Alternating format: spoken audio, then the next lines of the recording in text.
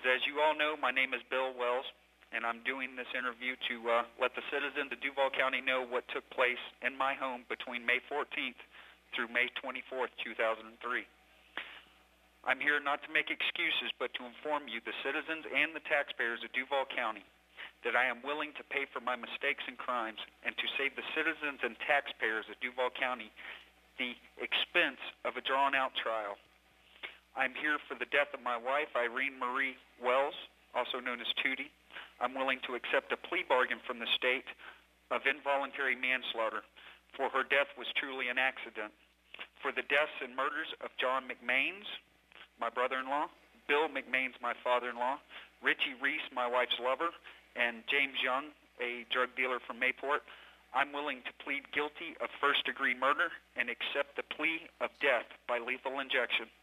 Therefore, there is no need to waste the taxpayers' dollars, nor is there any need for Harry Shorstein or any other state attorney to use these deaths to further their political careers.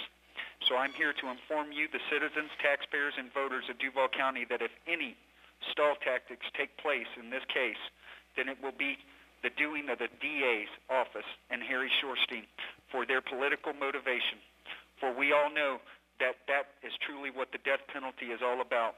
And to the families and the victims, I am very sorry for your loss.